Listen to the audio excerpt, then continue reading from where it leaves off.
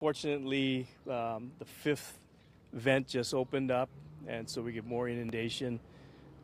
This is looks like on one of the main roads, the Pohiki Road, is now inundated. So the activity continues.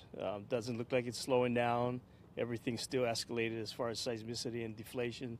So the county and the government just continues to respond and try to be aware. We've got a community meeting planned tonight at 5:30 in Pahoa. Try to address the community's concerns and let them know what we've been doing, that we're still working out there for them, and see what we can do for them. A lot of quakes been going on, and people are on edge. What's your message to those people? Well, that's part of being on an active volcano, unfortunately. Fortunately, nothing came of it, as far as we had a few landslides that we're dealing with that. There was some coastal water movement, but nothing major, no impacts to the water, and got lucky there.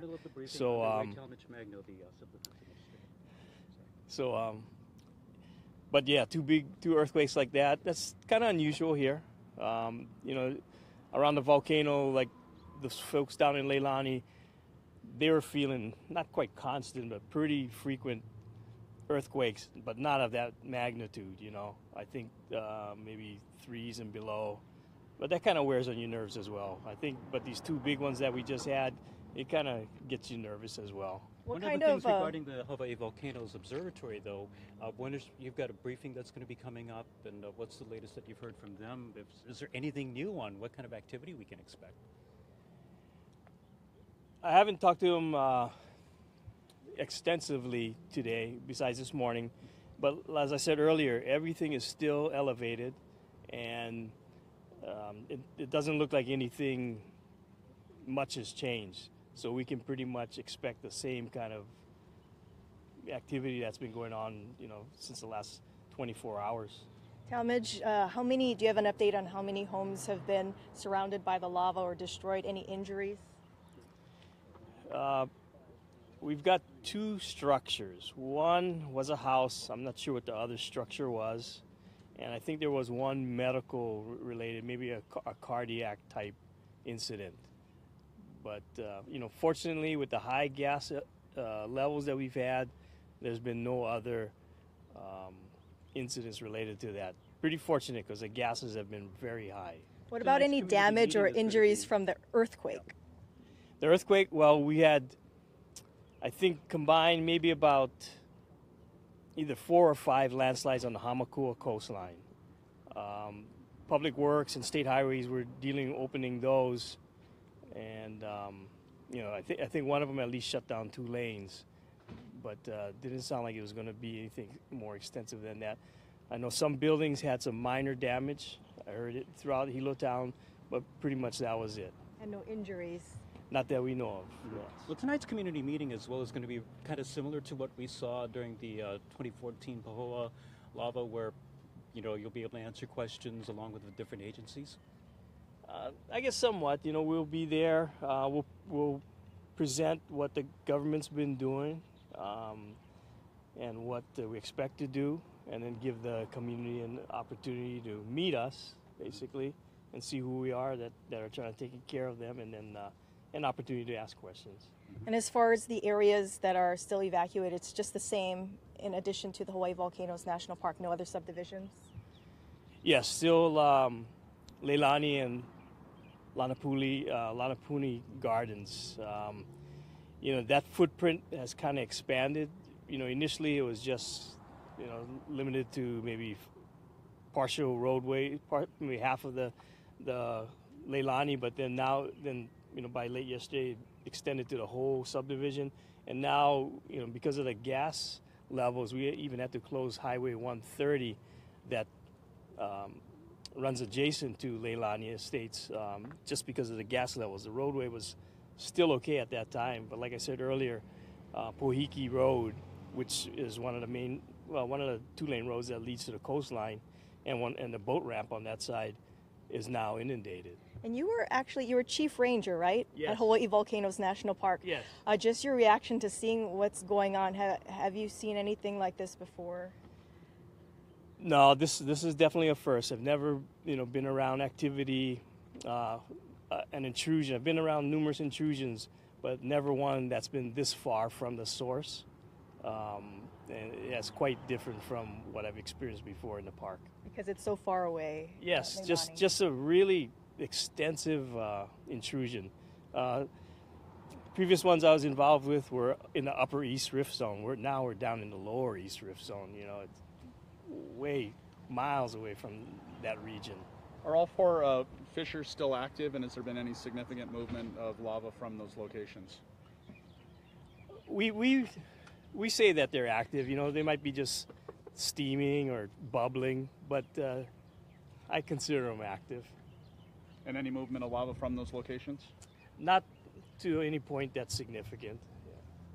It seems like, they pop out, they stay active for a short period, then they'll kind of wane, and then another one will start up. You mentioned a fifth one on Pohoiki Road. Is that in Leilani Estates still? I believe so. It's kind of like right on the entrance of Leilani Estates. Yeah. Okay, we'd like to bring in Mayor Harry Kim. Thank you so much. No, thank you, Talmadge. Thank you for that. Civil Defense Administrator. So, Mayor Kim, any major changes? What's the update in any update in the message that you have for residents here on the Big Island?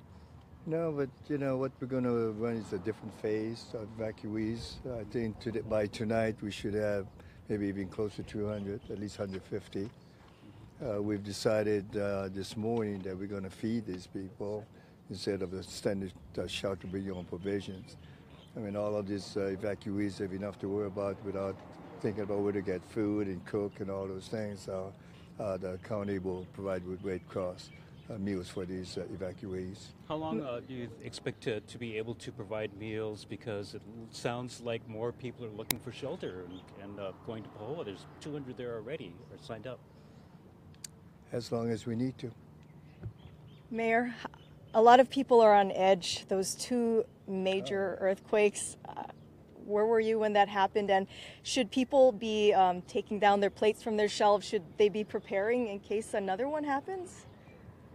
All you Honolulu people. Isn't it great that we just write it out? I mean, just think of it. You have two earthquakes in a short time, 5.4, 5.3, and 6.9. You have 4 or 5 fissures of lava open up and multiple tremors in the past week or so. And, people, I'm not trying to be callous about it, but this is something that is Hawaii, maybe not that close and that often. As far as taking things up the shelf, this is something they should do all the time, what to do and what not to do under normal circumstances. Stores have learned that. You have to put barriers or glasses and those things there. If you look at the supermarkets now, they don't put the heavy things at the top shelf anymore. If you look at the big box stores, same thing. They have reinforced those racks. So I think we're better. We're learning and we get better. And Puna is an area that has weathered so many different events from the tropical storm, Isel, and other lava intrusions that have occurred. We talked earlier about 1983, 1955, 1960 in Kapoho. So people in this area are a bit more resilient and have more knowledge and hopefully, knock on wood, are more prepared for this sort of thing. Every time I see something on the mainland, let's say a flood, some things, and you wonder, why do people live there, right? Continuous. I'm from Puna, so I'm not going to be a hypocrite. That's my home. I love the Puna. There's no place to me more beautiful than Puna as far as vegetation and the ocean. And we know the hazards and the risk. You try to minimize it by insurance and how you build and what you build. But Puna, if you look at the Southeast Rift Zone, a big portion of that has been inundated by all the hues you mentioned. Continuous lava flow since 1983. Royal Gardens, Kalapana Gardens, and Kaimu, and all those places. And this is just a continuation of that. And not to make light of anything, this is something people who do buy there and live there, they have to accept that that's the risk of that area. Can you explain what's different between either preparations or how you folks are tackling the situation between 1983 as well as 4 years ago? I realize 4 years ago you were retired, but as far as now compared to then? First, I was retired. Later than that, don't ask me why I came back. Not too smart, I guess. But no, each one we learn, truthfully. Each one we hopefully will get better, and public will be more responsive to the public needs. We'll never know it all. We'll always have to get better, and we will. Talmadge spoke about how this was different than events he experienced in his time when he was working for the national park. How can you compare this to events that you've experienced in your time here, both as civil defense administrator and as mayor? You know what the truth is? I know what Talmadge's job was. You know why it's worse or whatever, he said? Because his job is different.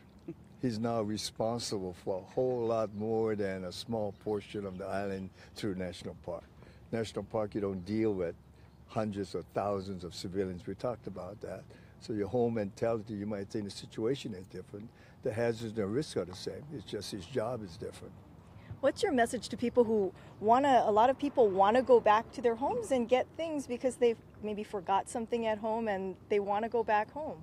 We're going to allow them. We talked about what our policies will be. Yes, there's a mandatory evacuation, meaning people should know this is at high risk of destruction. But we have set a policy that we're going to try to help each and every one individually that we that we can, to allow them to even stay, if it's safe enough. So that's not going to be a problem. Is that going to be one of the things that you'll be able to outline tonight or have outlined tonight at the community meeting? Yeah, we will talk to them about how we can do this. All of us have got to remember this is a tragedy on them, and we've got to work with them to how we can minimize it as best as possible. All right. All right. Thank you so much, Mayor Kim. And that's the latest from the Emergency Operations Center.